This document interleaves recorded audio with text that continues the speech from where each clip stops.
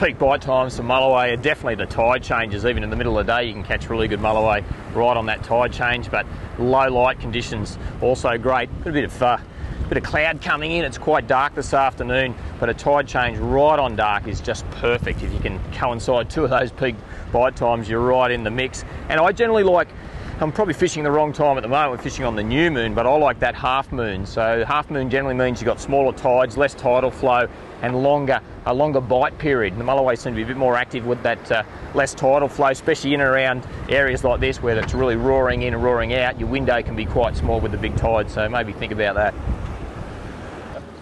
So looking at the sounder here now, what I've done is I've actually just isolated the right-hand side of the side scan. So we're sitting on a pressure point here, not expecting to see too many mulloway at that side, but they sit on the end of the rock wall and then duck around the corner, and we're waiting for them to swim back through. And if you have a look here now, I can see them. They've just come back around the corner there. I've got the range set at 18 metres, played around with the contrast, got the picture exactly how I want it. So all this rocky stuff is the edge of the bottom of the breakwall there, because I've got an 18 metre sort of range out this way, and then we just jump onto some sand and gravel there, and you can just see that the dewies have swum back around here. So I've isolated that part. There's no real point for me at the moment to have side scan out both sides. So just looking here and waiting for them to swim around. As soon as you see them swim around, I can put a live bait or a lure in the right spot and hopefully get a bite.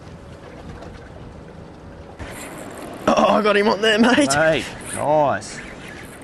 So, mate, you might be going that way, and I might be going this way, I think. Well done. Go, son. Get him right there. It's the right time of day for it. Go, mate. Oh, bit of silver there. Nice. Nice, Stewie. Well done, buddy. Here he is, Right, mate. Get him in the net. Got that in there. Oh, beautiful. Nice. Get that out of there. So that's a big paddle tail soft plastic. So it looks like a big, probably a yellowtail, which is what we've been using for live bait. So perfect time of the day to be throwing them around. I'm sure once this one goes back in, John will be having another cast. Good fun on that light tackle butt for sure, mate.